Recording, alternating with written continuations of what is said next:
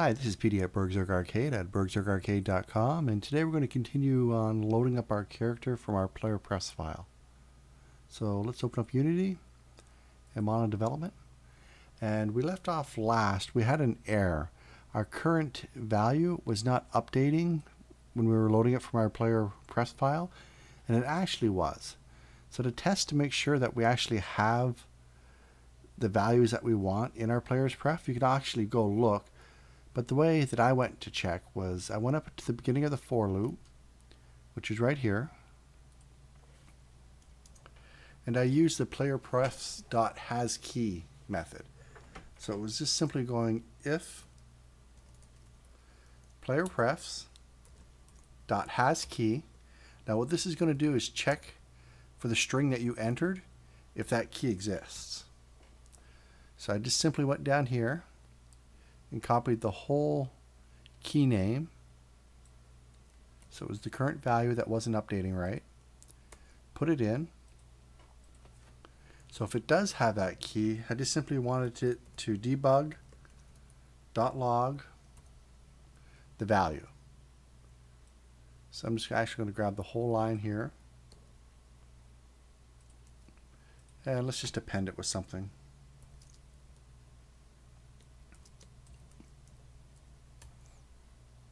Have key. Or better yet, instead of just saying have key, let's actually put out the name of the vital that it's looking up. So we can just grab this, the string part of the name. We'll paste that right in. So now when we go back to Unity, no errors, we hit play.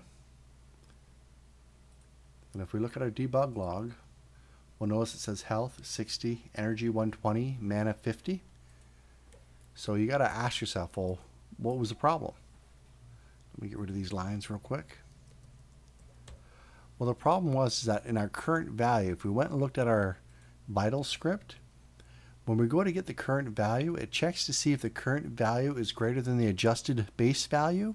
And if it is, it sets the current value to the adjusted base value.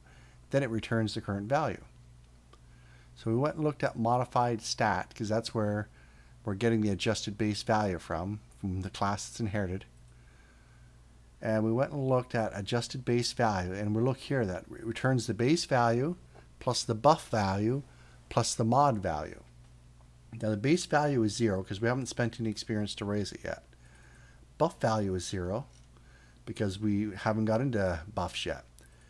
And the mod value is 0 because it hasn't calculated any of the modifiers yet. So after we're done calculating the modifiers, that's when we'll call the get vitals. So for now, let's just comment that out. It's one we have to do, but we are going to have to take care of this first. So parsing a string is almost as easy as putting the string together.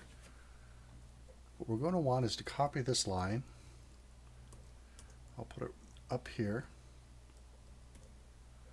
And I'm going to create a new string to store what's stored in our player's pref. So it's going to be a type string, and I'm just going to call it my mods. Make it equal to this. Instead of setting, we'll be getting.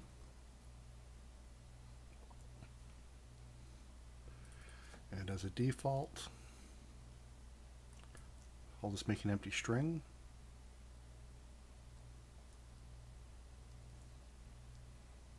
Okay. Now after that, we're going to create an array of strings, and we'll just call these mods. And that is going to be equal to my mods dot split, and then the delimiter that we're going to use to split on. Now for me, I was using the pipe or the bar, whatever you want to call it.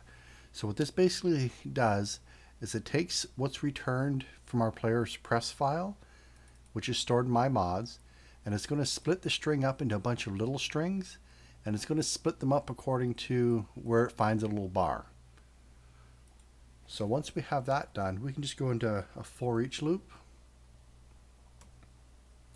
and we'll just say string s in mods, And for now, I'm just going to do a debug to show you what it looks like when it comes out. And we'll just debug out S. So we'll save that, go back into Unity, no errors. We'll run it. Now if we look at the debug statement, we'll notice that health is based on constitution and 0.5. Energy is constitution, and it's 100% of it, and willpower, which is 100%. So now we're going to want to break that down even further by splitting it on the underscore and then creating a new modified attribute. So let's go in to the for each loop. We'll create another string or array of strings.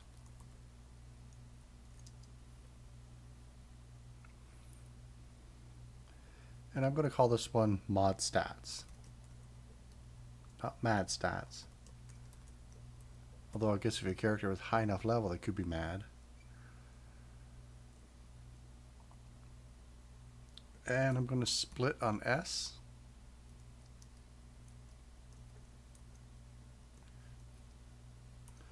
And the delimiter here will be the underscore.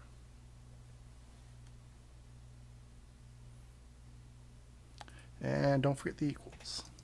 So next we're going to want to create a new modified attribute. Now we've already done this in, I think it was base character class. So instead of typing it all out, we can just cut and paste.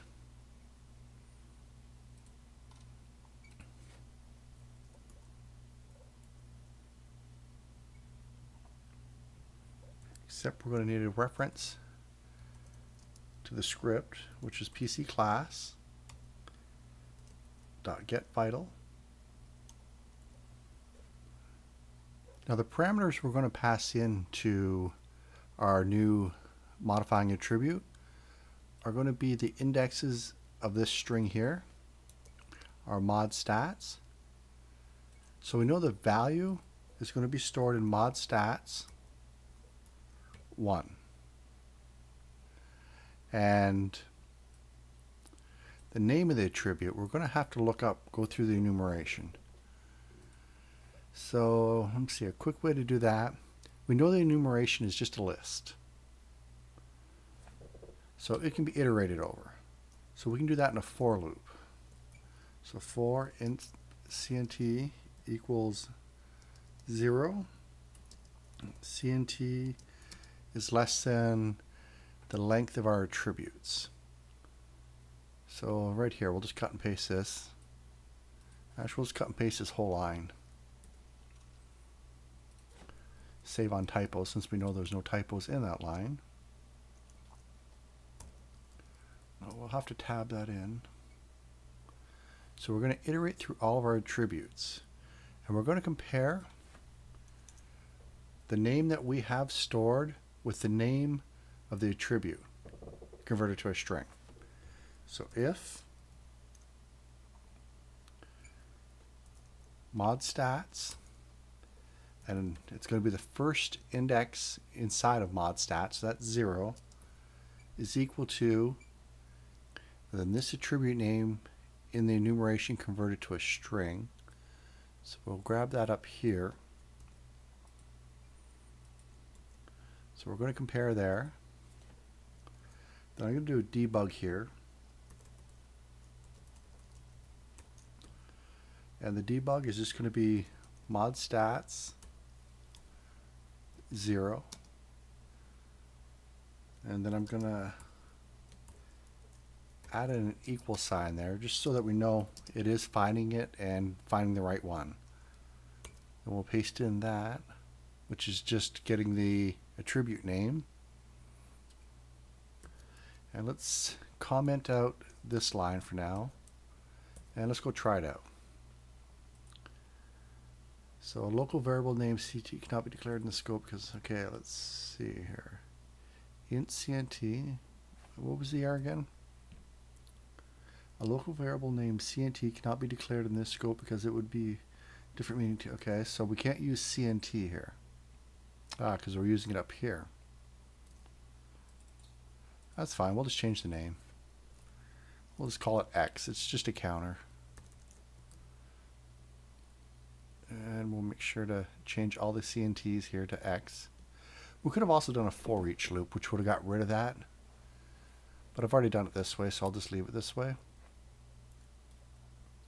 Just make sure you change all the occurrences of CNT in this little for block.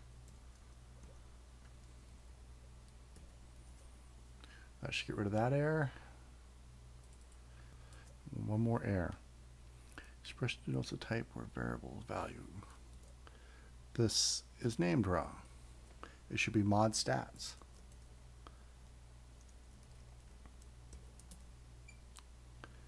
And now we've got two errors.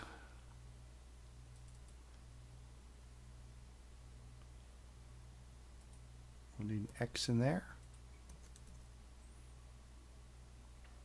And there we go. All the errors are gone. So we'll hit play, and there we go. Willpower equals willpower. So let's look at all of them, because it should be 3. Constitution equals constitution.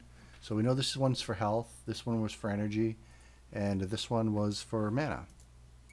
Great. So what we're going to do is put a break statement in here, because once it finds the proper attribute, we don't need to keep looking at the rest of the attributes. So we'll put a break in there, and we'll have to assign this to a value. I just want to store it, so I'm just going to make a new int, and I'll just call it attribute index, or trib index.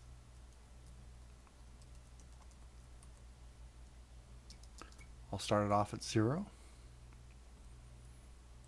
Then where we have our debug statement, I'll assign it.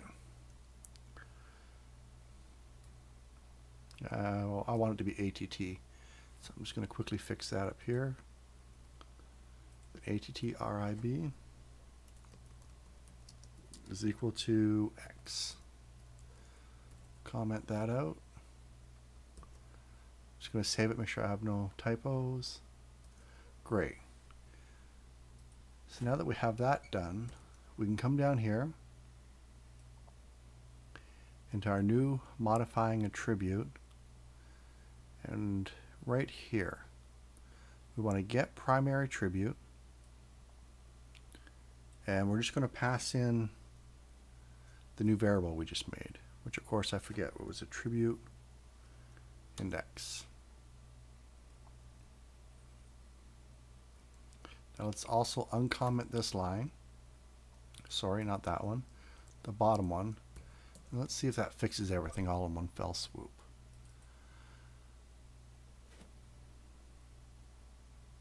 In order to get the primary attribute, we also have to make a reference to the script that we're calling it from. In this case, we're calling it PC class. And now we've got 2 errors. So the best overloaded method for modifying attribute equals attribute and float. So we're not passing it in right.